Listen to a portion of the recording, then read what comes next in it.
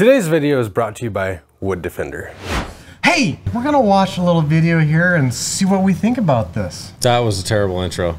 We're doing this fence and we got the last picket, and you just don't want to put one picket up and have a 1-inch rip. So I learned this trick from my good friend James Zilla. You put 2 pickets up like this, go ahead and get that space covered in pretty nice.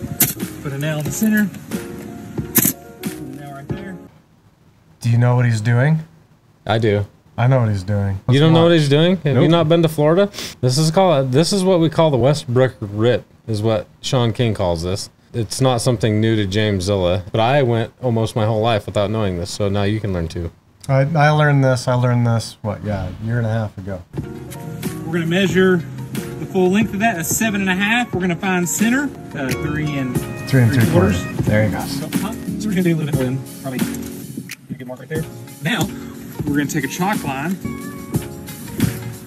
right there, snap a line. So the thing with this, you don't even have to chalk line it. If you can somewhat freehand a straightish cut, that'll work too. You don't even have to chalk line that. Everybody I've ever seen do this just does it freehand.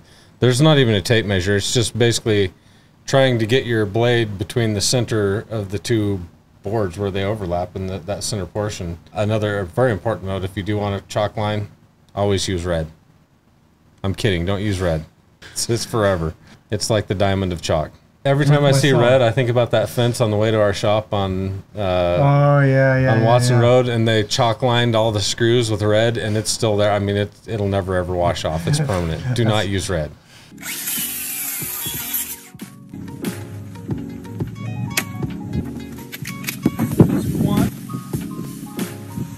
It's perfect. There you go.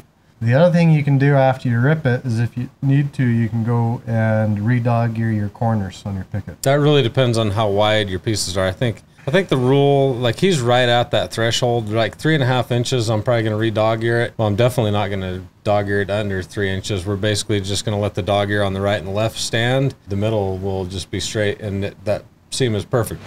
Hey guys, we hope you guys are enjoying today's video. We wanted to drop in and tell you a thing or two about today's sponsor, Wood Defender. We love these guys. They have a great product. Wood Defender is oil-based, so therefore you're not going to have any chipping, cracking, or flaking of your fence stain. Wood Defender is self-leveling. If you cover your fence to the point of saturation, you're not going to be able to see a heavier spot and a lighter spot. Also, if you start and stop, you're not gonna see any stitch lines. You are gonna have some drips, you're gonna have some runs, but you're not gonna see them because it's self-leveling. I don't wanna go out there with a paintbrush and stain my fence. No, you're thinking the wrong thing. Wood Defender is so easy to apply. Pick up a simple weed sprayer and away you go, spraying down your fence. Now what about overspray? Is that difficult to clean off? Wood Defender is super easy to clean up off of non-porous surfaces. Just take a dry rag, maybe some dish soap and water, and wipe it right off. On porous surfaces, it takes just a little extra prep work with either a drop cloth, some dish soap, and some water. Wood Defender has been family owned since 1952, and they have amazing customer service to match. Wood Defender has dealers in every state who can ship anywhere, just like us. Make sure and see the link below. And now back to the video. Now the other really cool thing about this is even if you have a crooked cut, it won't matter because you'll never see it. It matches up perfectly. They're mirror images of each other. Yeah, they're basically mirror images. So that's why the chalk line isn't as important, because if you do it right, even when your cut's crooked or maybe you have an S cut, it'll still match up perfectly. And we'll probably go ahead and put our little dog ears on it, and you won't be able to tell where it's at.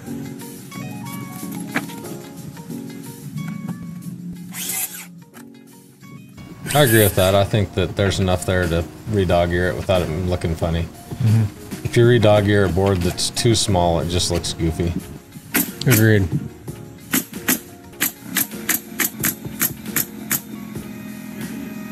I think 3.5 is about that line too. About 3.5 inches wide. Yeah, that's 100% legit. That's the way to do it. I don't know, it gets a thumbs up for me. That's the way we do it in Florida. I say thumbs up. Thumbs up. Thumbs up. You get 3 thumbs up for this method. Nice job. Well, I think that's it for this video. I'm Alan with SWI. Alan's sleeping, and that was about the most pathetic exit from a video that I've ever seen. I'm Mark with SWI. Can you do it? Well, that's it for this video. I'm Alan with SWI. I'm Dan. There's this retard Dan, and we don't even care about this one. You have a good dang day. All right, that was better.